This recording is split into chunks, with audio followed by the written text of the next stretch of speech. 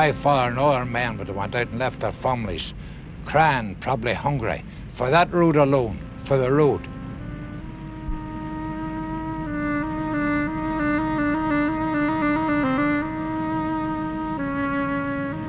I may be a socialist in certain people's eyes, but I never vote socialist.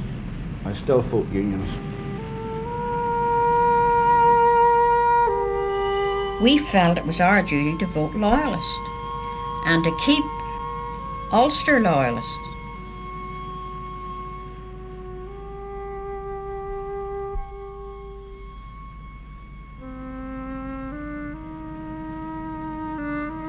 I'd be feared to go anywhere, you know. I just stick to my own road.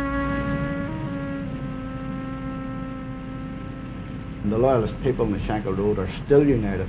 They are still strongly Loyalist people attached to the British Parliament.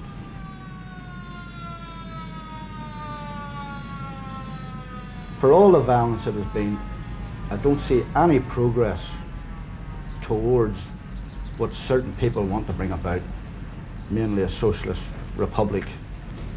And I still see as much opposition to it as there's ever been.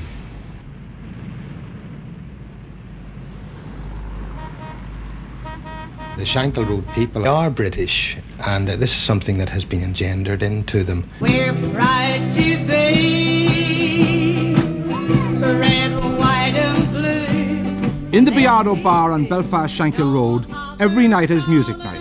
For 7 years now, these people have been at the centre of the North's bloodiest violence. Just a year ago, 5 customers were machine-gunned to death in this very bar. But undaunted, the music spells out a no-surrender message of loyalty to Queen and Kingdom from her most loyal community. On the Shankill Road. My father and other men would have went out and left their families, crying, probably hungry, for that road alone, for the road. So they would. They believed in the road, they believed in the union, so they did. And they would have sacrificed everything for that, so they would. Now it doesn't happen to be that. No, but don't talk to me as a politician. Talk to anyone, talk to any of the people on the Shankill Road.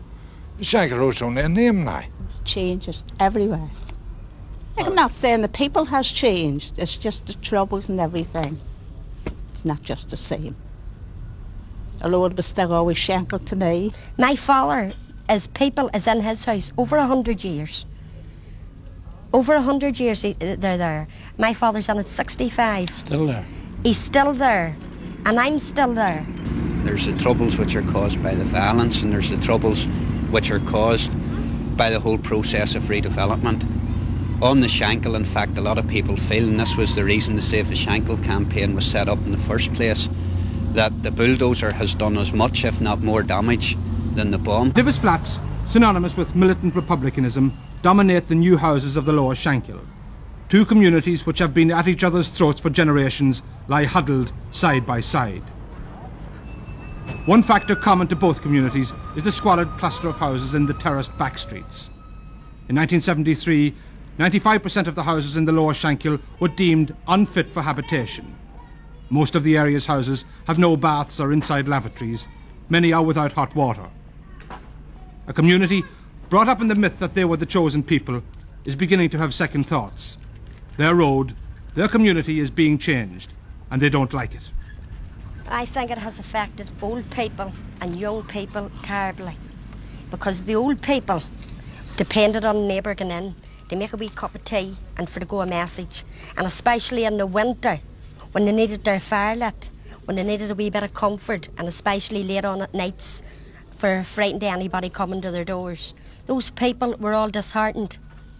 Those people were moved and made to go to flats. It was just like a big block telling them they neither could get up nor down.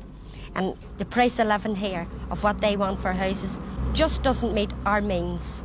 If we want to go out and buy our children or their clothes and feed them and keep them the way that you should be, we can't do it and pay these big rents for the new houses. All we wanted here was a wee terraced house. We could have did without a garden. They could have modernised the houses that we were in, put a bathroom, extended the working kitchen. That would have been good enough for us. From one point of view, the first shots of the present troubles were fired here, outside the Malvern Arms, just off the Shankill, 10 years ago. A young Catholic was murdered and a new Protestant folk hero was born. Protestant militarism, dormant for years, found new life and encouragement in the Shankill backstreets. But the sporadic savagery of those early years has now so spread that hardly a household in the Shankill has remained unaffected by the violence.